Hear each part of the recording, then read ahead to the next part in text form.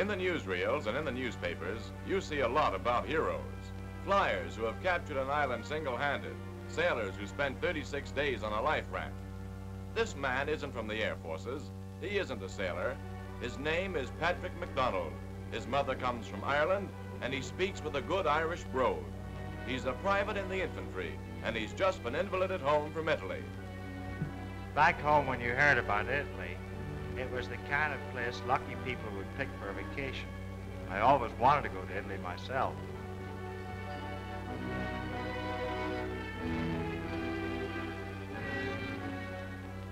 According to the movies, you drank wine and sat in the sun and listened to the native jug blowers. And the main industry was spaghetti making. The spaghetti was supposed to be the best in the world.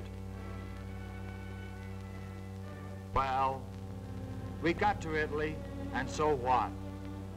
It wasn't much. We fought so hard and looked so long for a place to sleep and rest our feet that we didn't see anything. Nobody who was with the infantry in Italy will ever get enough sleep again. Back in Sicily, where we took the boats, it was hurry up and wait. Chop, chop, and wait. Hurry up to get on the boats, and then wait. They packed us onto the deck like sardines. And from our deck, we could see ships to the edge of the horizon. On the day before we landed on the beach at Salerno, they told us the Italian government had signed an armistice. We landed during the night and dug in on the beach. Then the Croats took the lid off a pail. There was fighting on the beach, and there was fighting up ahead, and there was fighting in the harbor at our backs. For a while, it didn't matter whether you were in the infantry, the Air Forces, or the Navy. The fighting was hot all around. We could hear the big Navy guns and the anti-aircraft guns and the roaring of the dogfighters out at sea. The Croats got the range of our boats more than a couple of times, but the Navy guns kept up a running fight with the Germans in the hills behind the shore and the Germans in the sky. The Nazis claimed to have sunk the Savannah. Well, their bombers got a direct hit on a Gontard. They knocked out a lot of men and set some fires, but 20 minutes after the hit, the damage was under control and the Savannah back in the fight again.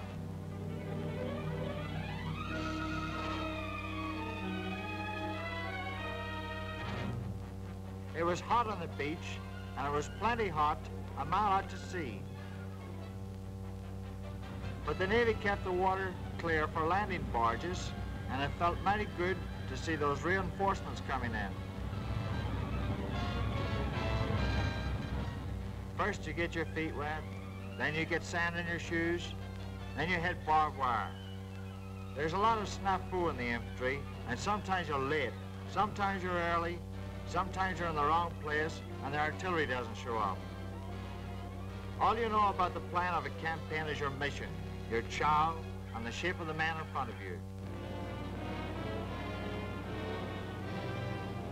Italy was supposed to be the kind of place where a man would take Betty Grable for a honeymoon. But with the way landmines were planted there, you wouldn't want to take a dog to Italy.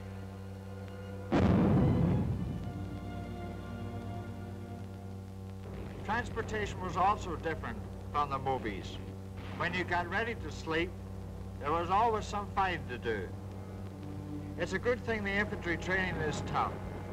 Infantry fighting is tougher, and the Nazis weren't firing any blanks, and the machine guns weren't in any frames.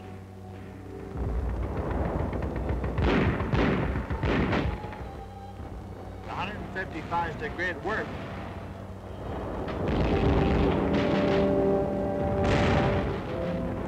But the artillerymen didn't have to carry their guns. In the infantry, you carry your own weapons. Before I got into the Army, I always wanted to do a lot of traveling in foreign countries, but I never counted on traveling on sore feet with the gravel in my shoes, sandpaper in my blisters. I never counted on traveling with my mouth full of dust and a cold K ration sitting on my gut like lead. Now, a lot of guys like the infantry.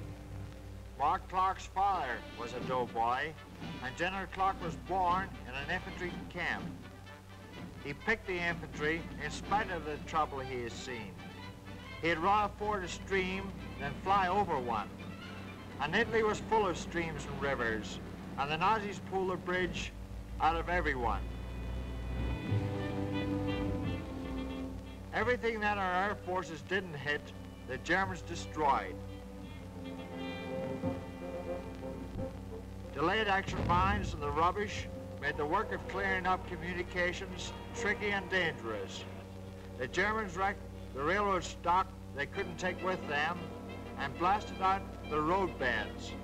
But G.I. road gangs, old hands from the Pennsylvania and the B&O, repaired the beds, set new tracks, and kept the supplies moving.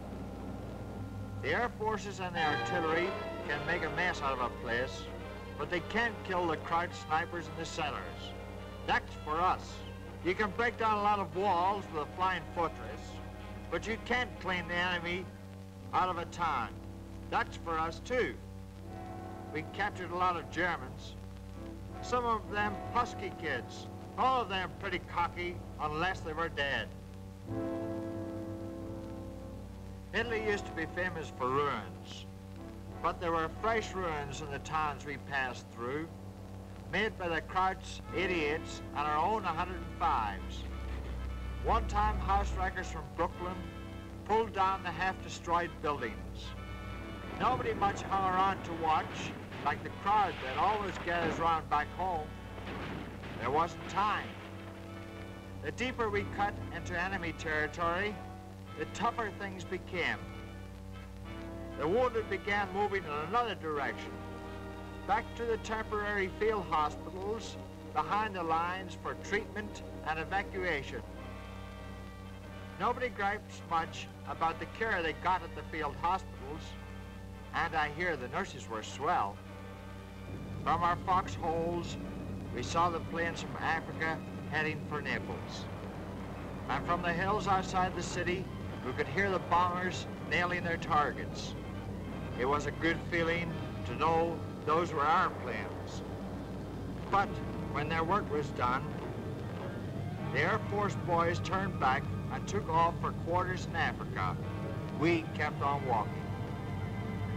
Naples may have looked like something from a bomber, but fighting your way in through the streets, Americans and British, there was nothing but a pile of broken buildings and a smell of smoke. There have been a lot of changes in warfare in the last couple of 100 years, but most of it is still at close quarters. The infantry gets the dirty work that you don't hear much about. There wasn't much left of Naples when we got there, excepting the people. When you're dog-tired and when you haven't washed for a week, it makes you feel good to hear a crowd cheering. For a while, I thought we were real heroes. You do get some idea of what the war is about when you see half-starved civilians, kids without homes or fathers. There weren't many soldiers among the people of Naples, but their city had been a battlefield for months. Many of the old folks had been thrown in jail for talking against Mussolini. You know about total war when you see women bailing their drinking water out of sewers and broken mains. The Germans crossed up the water system before they left Naples. We set up water depots for the city, and the MPs did some good for once. The Germans had carried off the city's food stores. We gave the people flour and distributed the bread they baked. You know about war when you see people fighting for bread. The Germans planted delayed action mines through the city.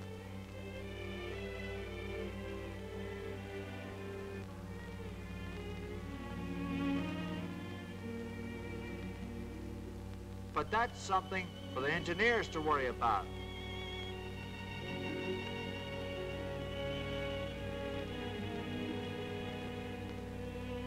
The infantryman can't stay long in any one place. Be washed and shaved, climb the hills outside of town, and hit the road again. The War Department has created a new badge for the infantryman, and any doughboy you see wearing this rifle is a qualified infantryman. If he has the wreath too, he's been slugging it out in a combat area where it's kill or be killed.